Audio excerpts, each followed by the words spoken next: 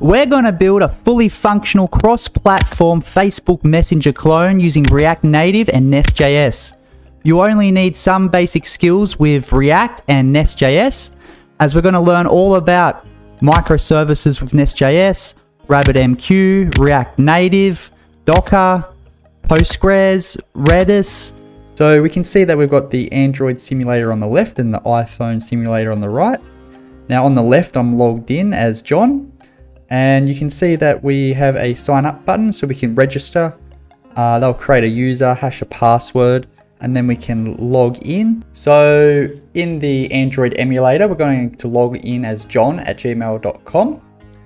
We log in, makes the request to the server, and after we're loaded in, we can see that we can see our friends list here. So I've got the same name, but this is John 2 and John 3. So if I log in as John 2 on the iOS, we can see that John 2 has been updated to online, and John 1 has also been updated to online on here.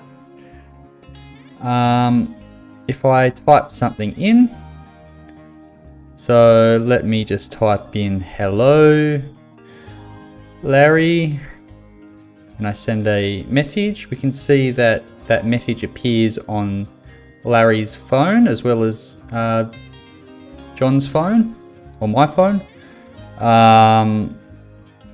And I can just say, hi John back. And that's using WebSockets, Socket.io. So we're gonna set all of that up. So I can say, hi Larry, send him a message there. And then you see that you get this nice notification here.